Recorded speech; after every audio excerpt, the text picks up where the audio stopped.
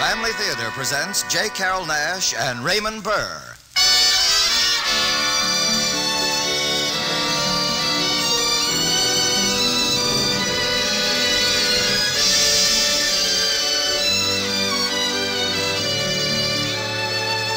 From Hollywood, the Mutual Network, in cooperation with Family Theater, brings you Henry Wadsworth Longfellow's story of King Robert of Sicily, with Raymond Burr as King Robert. To introduce the drama, your host, J. Carrol Naish.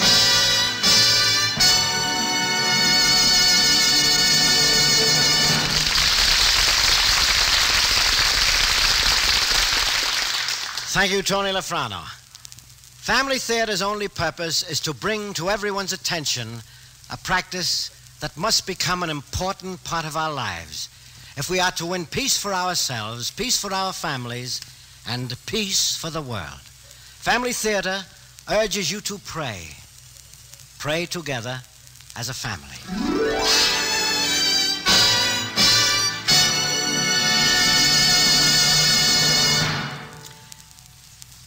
Henry Wadsworth Longfellow's name is most familiar today as the author of such great American poems as Evangeline, Song of Hiawatha, The Wreck of the Hesperus, and The Village Blacksmith. But it was in the Tales of a Wayside Inn that the poet drew upon his vast travel experiences to retell stories in verse that had been popular for centuries in prose and narration.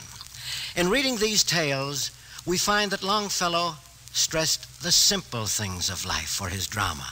And such is the story we have adapted from a short poem in his Tales of a Wayside Inn. We invite you to listen now to Raymond Burr in the title role of King Robert of Sicily, with Lamont Johnson as narrator.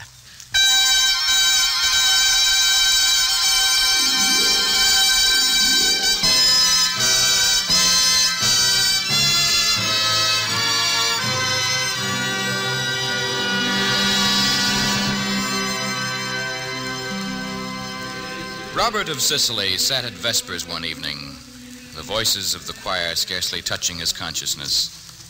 Attired in the gold fineries appropriate to his position as the ruler of all Sicily, King Robert could not keep his mind from the many affairs of state. Throughout the long day, petition after petition had been laid before him, some large, some small, but each distracting. And so Robert, the great and powerful king of Sicily, sat in the beautiful church surrounded by his retinue of attendants, and heard only a vague Latin word here and there.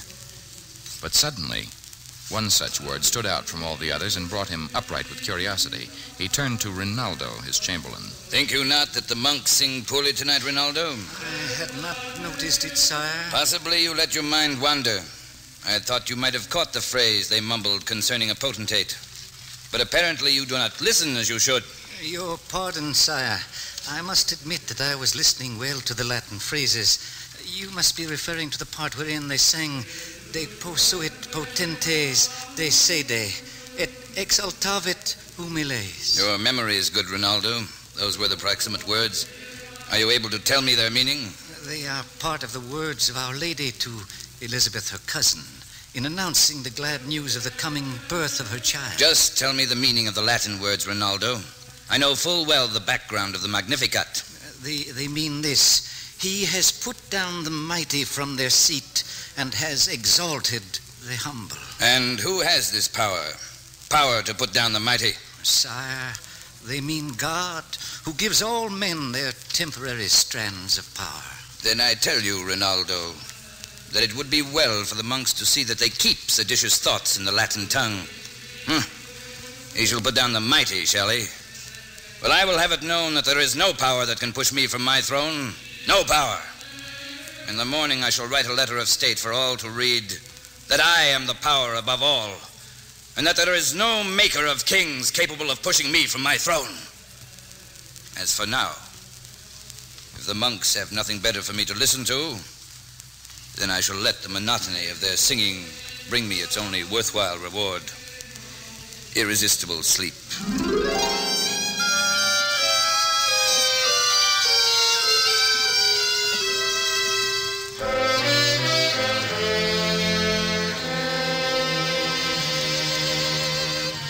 And sleep he did.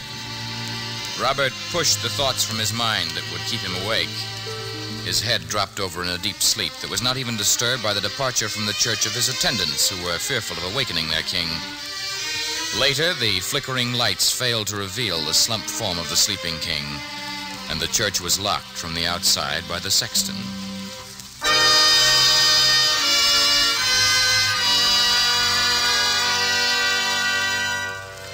Sometime past midnight, Robert sat bolt upright in the huge church. His heart pounded with anger, the result of his having dreamed that some mighty power sat higher than he. He found himself alone in the haunting gloom. A spark of fear came then to ignite his anger, and Robert became like a man possessed. He wrenched himself out of the pew and fled down the aisle of the church to the huge doors. He beat on them and shouted for someone to open them. The sexton fearfully flung open the doors, and Robert, with a bellow of rage, charged down the steps.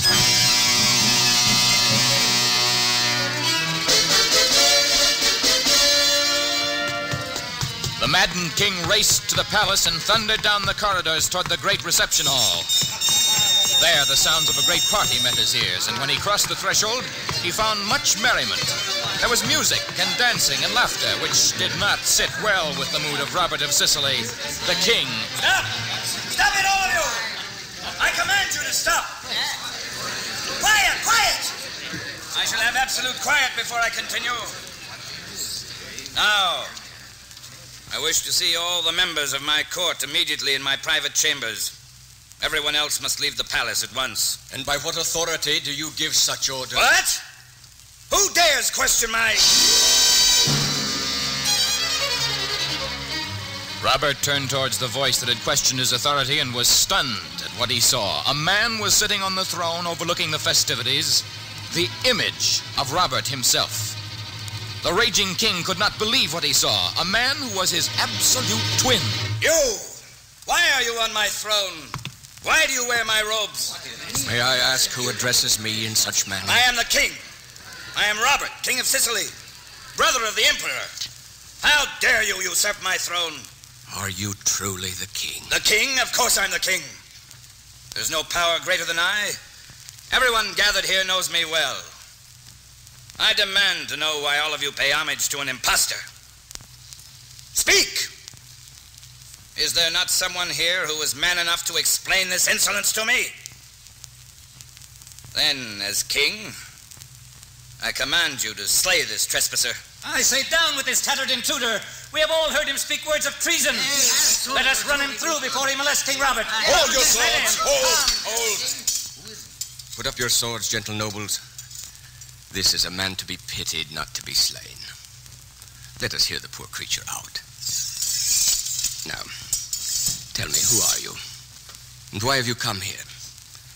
No one has claimed to know you, and yet you rave of being king. I am the king. I have come to claim my throne from you, an impostor. I? An impostor? Robert, king of Sicily? I am Robert. Do you not all recognize me, you who know me so well? I do not know you at all. Yes. It is easy to see that this is a poor jester who, passing by, thought to bring attention to his talents with this ridiculous claim. Then let him revel in victory. For from this time forward, he shall be the king's jester, and shall wear the fool's cap with bells and the scalloped cape. Scorpy? Eh? 'Tis a fool's fool that would waste a second to answer the summons of his king. And I am but a king's fool. What is your wish, King Robert? Scorpy, my own jester. Scorpy, the sins of your past have overtaken you this night in the form of a brother fool. He will be your boon companion in foolery. Take this man who claims to be king and see that he's fitted with cap and bells so that all may know of his right to foolishness.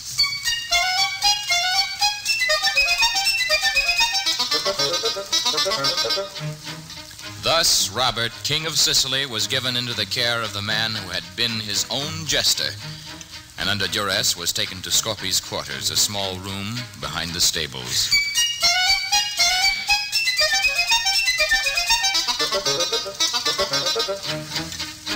When Robert awoke the next morning, he was certain that this was surely a dream, that he would find himself in his own beautifully appointed room with attendants awaiting his first wish or command for the day.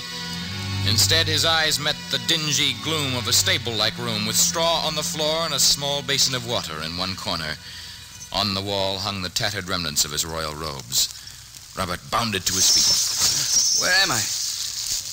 What is it that I hear as I move? And it was truly no dream. Why, I am wearing the fool's cap, just as he said I would. Well, I'll soon show them. Well done. Well done indeed. Who is that? Oh, Scorpy. Yes, it is I, Scorpy. And I cannot help but applaud a clown who rehearses his day's chief foolery even before he washes his grimy face. More. Let me see more. Indeed, you shall see more. Just follow me to the chambers of the man who has claimed my throne. I prefer to wait here. You will be back.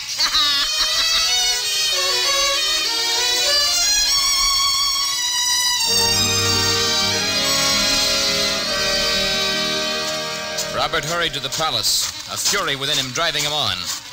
But as he neared the steps, he became aware of the shouts of pages and guards. Ah, here comes Robert Little King. Make way for Robert Little King. Good morning, Your Majesty. And where are your robes this morning?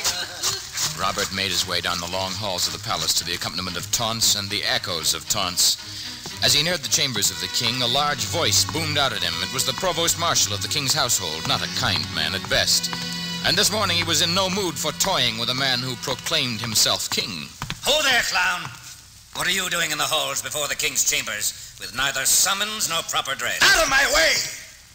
I will see the man who would have my throne. It is a pair of scissors you will see first.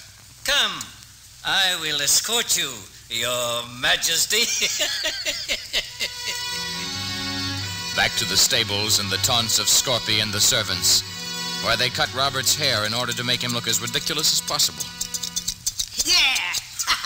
He is finished. And look at what we have now. Cowardly rabble you are to tie me here and touch my head. Oh, Your Majesty, Robert Little King, we are sorry. If there's anything we could do to make you happy again, I know. Let us present him with a nice crown. Provost, you will find one there on the floor. Here, catch it.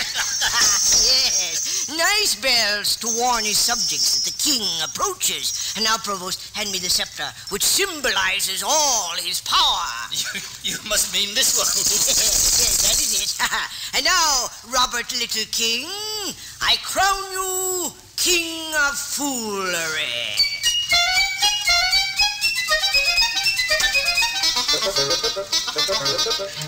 The proud and mighty Robert had passed from king of all Sicily to Robert Little King, with his realm the world of mirth for those around him, searing sadness for Robert himself.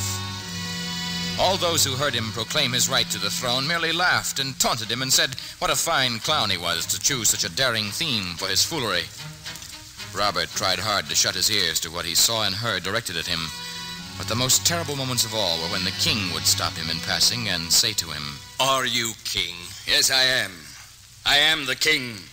Thus Robert would be constantly reminded of his inferior position, and rebellion boiled in his heart, as it began to be clear to him that no matter what he did or said, there was no one in the whole world who would take up his cause. Soon he decided that the best he could possibly do was to accept his fate as best he could. One day he and Scorpy, tired of composing rhymes and silly jokes to use in their byplay, merely sat and talked. Robert Little King, it is a foolish world that asks of a man that he devote his whole lifetime to the entertainment of others. Scorpy, I thought that you reveled in this type of life. And that is because many years ago I had to face the fact that there was no more life for me as the son of my parents. Oh. Where are your parents? My mother died shortly after I was forced to join Robert's palace staff. Did she know why you had left home? She did.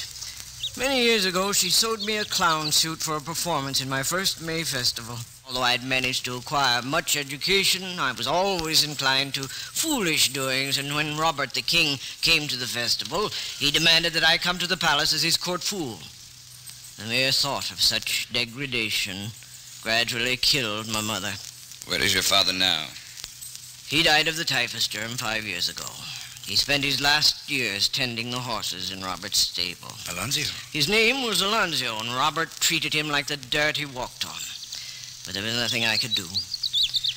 I can remember one fine summer morning when King Robert called for his great horse, Dibub, as he'd planned a day's hunting.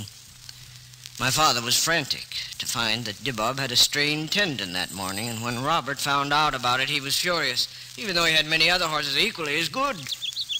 He sent for my father and had him flogged and put in the dungeon for 3 days without food. And well he should. The man was responsible for the horse, was he not? You would indeed make a fine king, Robert Little King. You sound like King Robert himself. There is no excuse for a man to shirk the duties he has been given. And you would condemn a man as a shirker if a horse goes lame?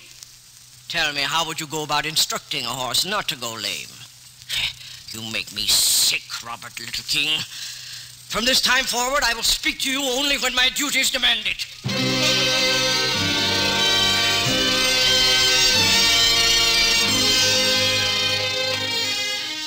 Robert found himself entirely alone from then on. Scorpy did not even pay him the compliment of taunting him as Robert Little King. He withdrew into himself and watched and waited for the day when he could revenge himself upon them. And then one day the king summoned his 2 jesters. I will have no merriment from either of you. I have a serious matter to discuss.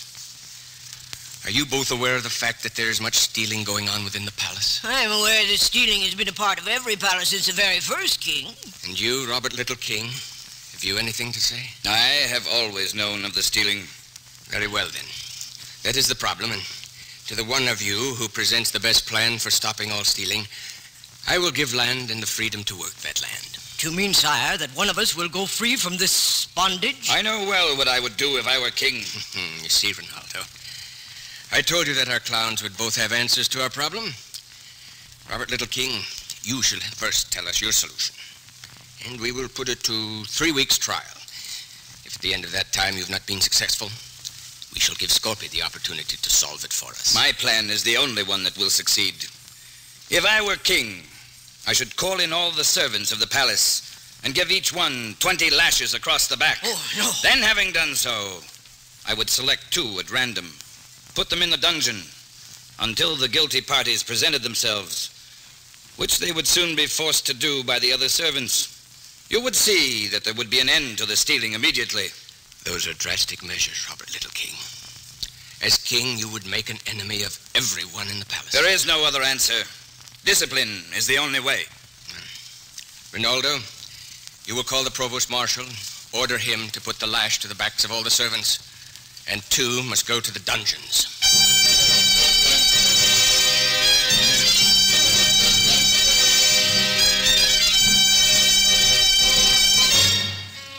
Three weeks passed, and Robert and Scorpy were again summoned before the king.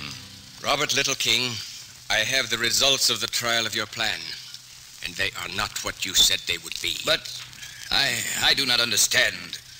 Drastic plans demand drastic measures. During the past 3 weeks, stealing in the palace has increased tenfold. Those guilty of it have only become more and more sly. And so, in accordance with my agreement, I now ask you, Scorpy, how would you answer the situation? Begging your forgiveness for my presumption, I say this, sire. If I were a king of men, I would act as if I were one who had been given the world's properties, as a steward is given certain of the king's material goods, to do the best with them that it is possible to do. I say that the root of the stealing in this palace is the conditions under which we live. To discourage stealing, I would provide a fair share of food for those who labor for me and provide services. I would see that all men within my realm were treated with the respect due an individual, and that they were provided decent homes in which to live. And I assure you, sire, that if these steps were taken, then there would be no reason for anyone to steal. And as for setting me free, if you can find it within you to do what I have said, then serving you in any capacity will be a pleasure, and the many years of my humiliation will have been well spent for this moment. I assure you, Scorpy, that what you have said will be abided by. I will see to it.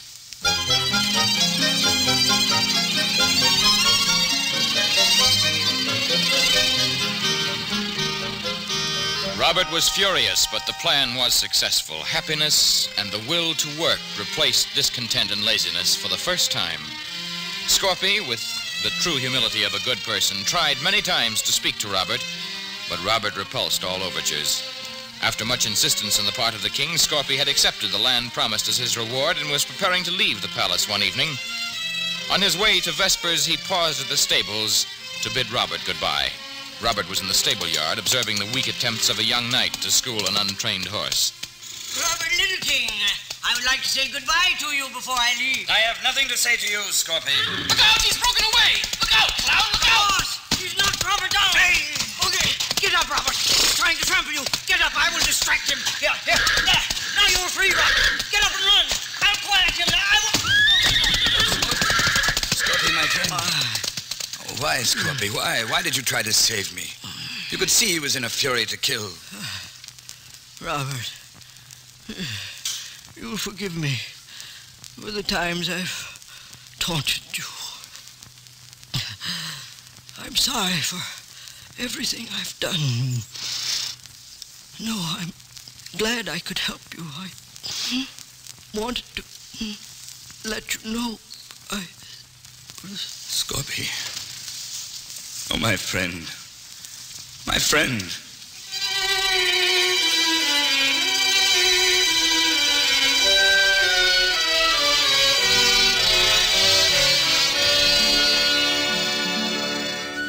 Robert flung himself sobbing across the broken body of Scorpy, and when he arose, it was as a humble man, stunned beyond imagination.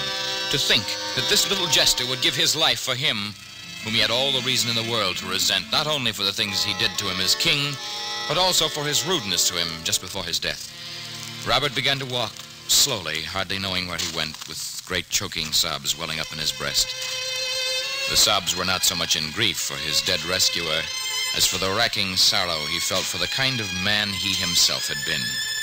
Suddenly, his mind became aware of the chanting of the monks at Vespers. He has put down the mighty from their seat and has exalted the humble. Robert. Come here, Robert. Sire, Scorpy has... I know, Robert. Scorpy has given his life to save yours, has he not? Yes. Yes, but how did you know? I have known Robert. He loved you, and there is no greater love than that a man will give up his life for his brother. Please, sire. Please, may I go now? Answer one question first, then I will leave you. Robert, you have said many times that you are king. Tell me, Robert, are you king? Sire, as I kneel at your feet, I ask you to forgive me for my presumption. No, I am not king. I have learned in many ways that there is more to kingliness than the mere possession of a throne. I know now that each man can be a king if he so desires. No, I am not king. Robert, get to your feet. Robert, now you are again the king. But I am not. Where have you gone? What has happened to you? I'm wearing my robes once again. He's clothed me once again in the kingly robes. And he was an angel, sent from God to show me how to be king. Deposuit potentes, desede, et exaltavit humiles. He has put down the mighty from their seat and has exalted the humble.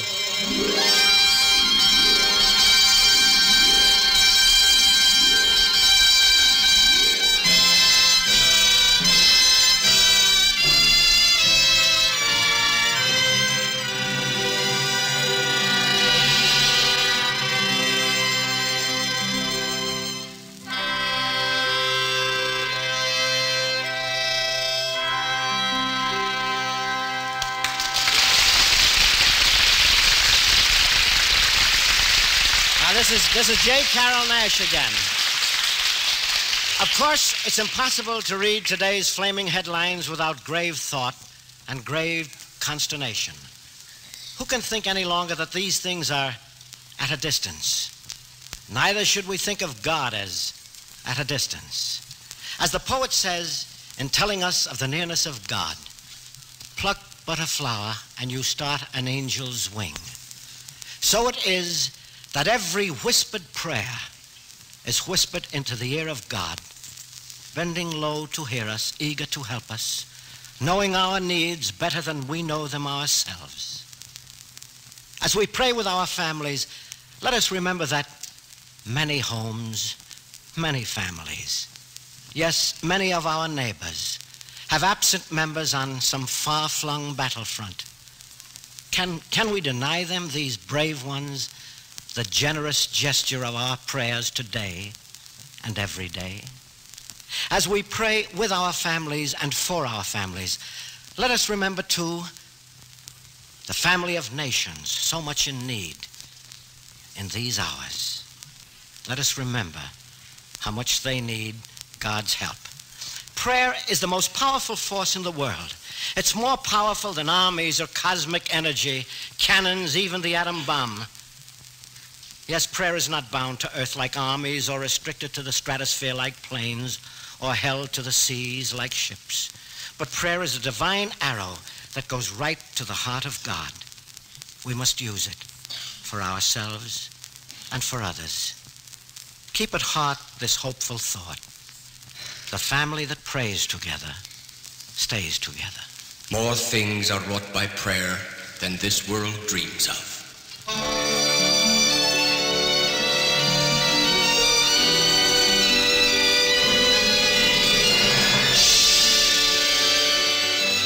From Hollywood, Family Theater has brought you King Robert of Sicily with Raymond Burr as King Robert and J. Carrol Naish as host. Lamont Johnson was the narrator. Others in our cast were Junius Matthews, Ed Begley, Michael Hayes, and Jim Nusser. This adaptation of the classical poem by Henry Wadsworth Longfellow was written by Tom Hanley, with music composed and conducted by Harry Zimmerman, and was directed for Family Theater by J.F. Mansfield. This is Tony Lofrano expressing the wish of Family Theater that the blessing of God may be upon you and your home, and inviting you to be with us next week at this time when Family Theater will present Ruth Hussey and Roddy McDowell in Charles Tazwell's Lullaby of Christmas. Join us, won't you? Family Theater is broadcast throughout the world and originates in the Hollywood studios of the world's largest network, the Mutual Broadcasting System.